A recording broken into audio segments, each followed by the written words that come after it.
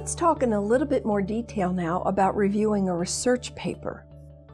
There are certain aspects of a research paper that you expect to see in a manuscript, and let's go over what those are so that if you're reviewing a research paper, you know exactly what to look for.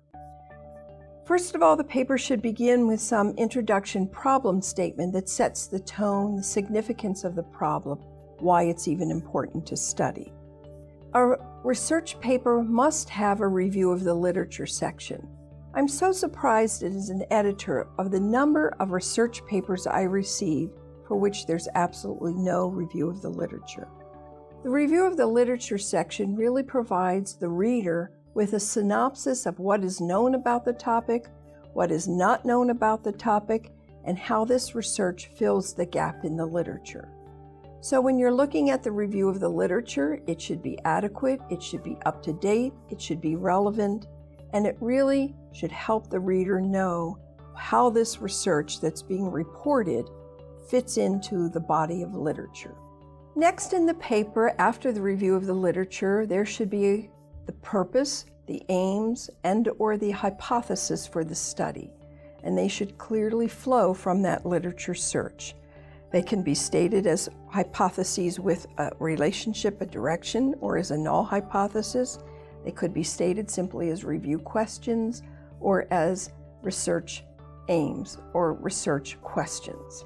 Next is the methods section. And here we want to have first to be assured that the research was approved by an institutional review board. No research paper can be published for which IRB approval has not been obtained. I can tell you as an editor, I've had to return and reject research papers because the researcher never obtained the proper approval through their university or their institution. And the purpose of that approval is for the protection of the human rights of the subjects, the protection of those subjects. So do not even bother to submit a research paper if you cannot provide a statement in the paper that you had the Institutional Review Board approval for your research. Next, in the methods section, you want the author to describe their sample.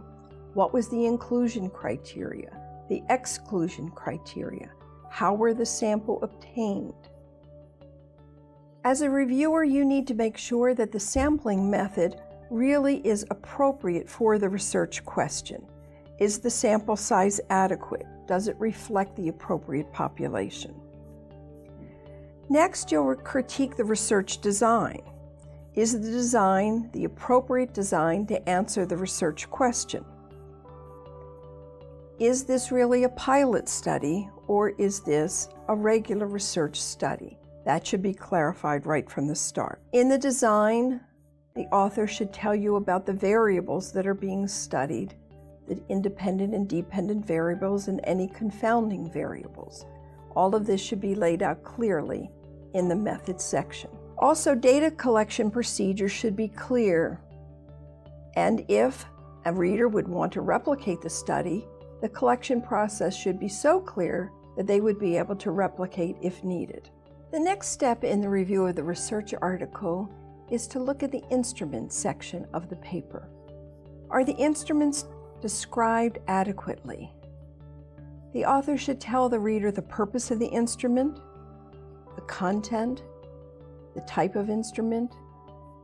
Information should be provided about the reliability and validity of the instrument. It's important as a reviewer when you critique the paper that you assure that the instruments are appropriate to measure the variables in the research questions. The author needs to clearly describe how the instrument was administered to the subjects. Was it a survey? Was it an interview? Exactly what were the procedures done to administer the instrument to the subjects? Next is the data analysis section. In this section, you want to be sure that the appropriate statistical tests were used based on the level of measures and based on the variables that were being studied. The author should have set a level of significance for their study, and each table and figure that they provide in the paper should be clearly labeled, easy to follow, and correct and accurate. You want to be sure that the researcher and author have not violated any of the assumptions for the statistical tests that they used. Finally, the paper should conclude with a discussion section, and here's where I found as an editor that most of the problems arise. Let's say, for example, that the researcher told us that they had an adequate sample size, they were using instruments that were reliable and valid, but the results did not support the hypothesis.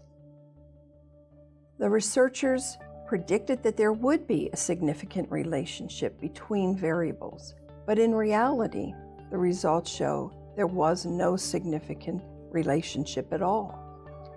So the mistake I see authors making is, in the discussion section, they pretend they found what they wanted to find.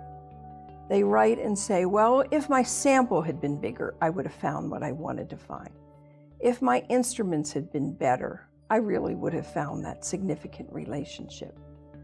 You can't do that in the discussion section. You have to discuss what you found. Why didn't you find a significant relationship?